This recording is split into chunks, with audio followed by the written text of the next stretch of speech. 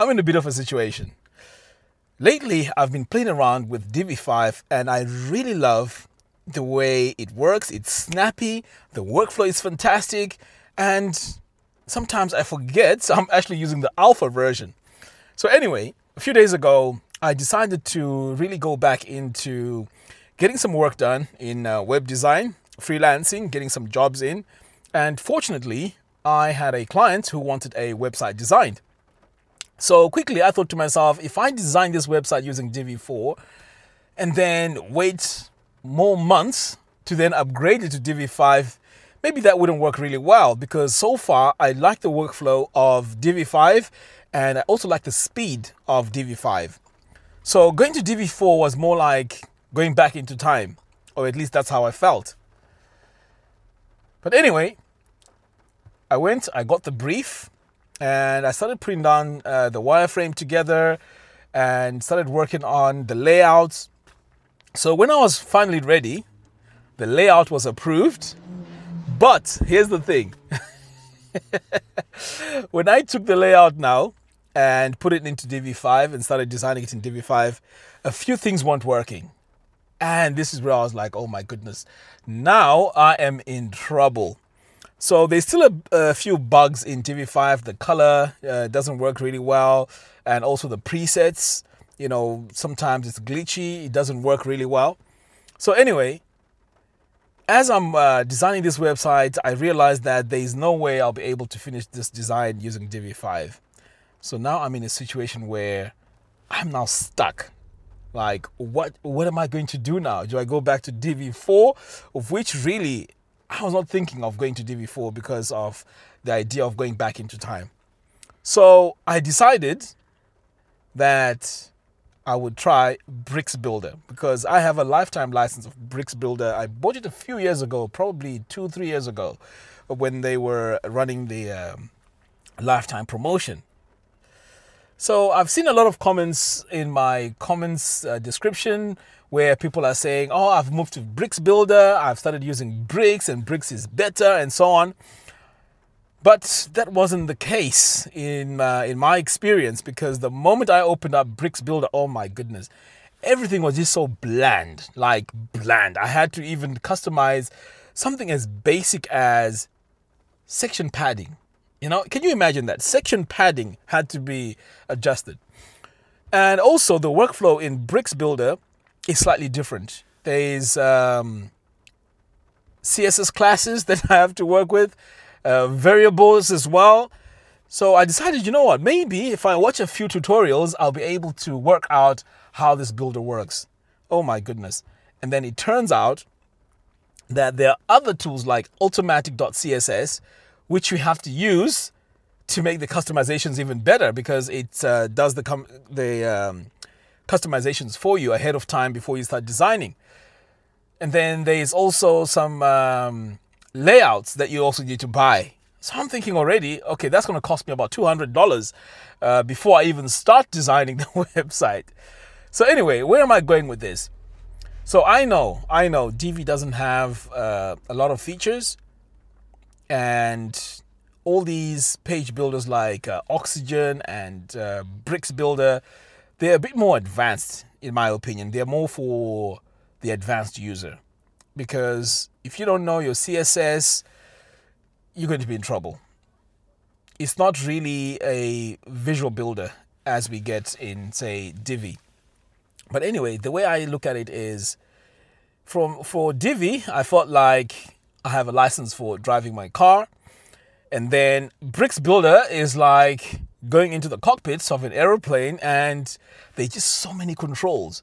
Now, of course, all these controls makes you design fantastic, you know, customized websites, like extremely customized websites. I mean, I think you can go down to the pixel to really dial in exactly what you want. But it's not just that. Of course, they also have other features in that makes it even more powerful and more complete. So as I'm looking at this, I'm thinking to myself, well, if you are going to be a designer, perhaps there's two camps of people. There's the one that is focused on like more basic websites for like small businesses, and Bricks Builder would be more like designing these high-end massive websites which are scalable and also require a lot more tweaking to get the exact layout that you need. So does that make Divi irrelevant or less of a builder? Absolutely not, because with Divi you can design fully fledged e-commerce websites, sales funnels, and so on. So there is a place for Divi. So as it stands right now, for me to design this website in Bricks, the learning curve is steep. I mean, I really have to watch a lot of tutorials to learn how Bricks Builder works. And I think that the same applies with Oxygen as well, and perhaps maybe even Breakdance. It's not to say they are less of page builders or they're not as good.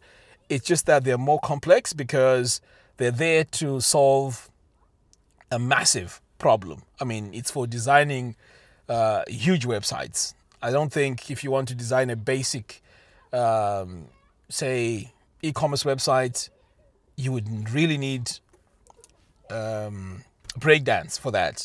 Nah, I don't think so. So in my opinion now, having used Divi for a very long time, it is still fantastic to use. And not only that, it is very, very easy to use, especially for the beginner. Like, for example, myself, I'm not a programmer or a developer. So using the Visual Builder for me really got me going. I mean, I designed so many websites for small businesses because a lot of them were based on just collecting leads and selling a basic product. And Divi works fantastic for that.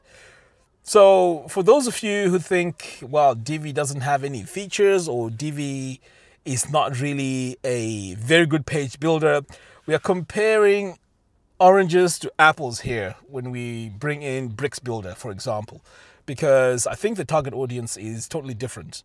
Yes, you can be a small business or design agency designing using Bricks, but the learning curve is huge and you have to have a lot of knowledge about CSS, HTML for you to operate it to its full extent. Otherwise, you're going to be going in there, dabbling, and you're just going to make a mess of things.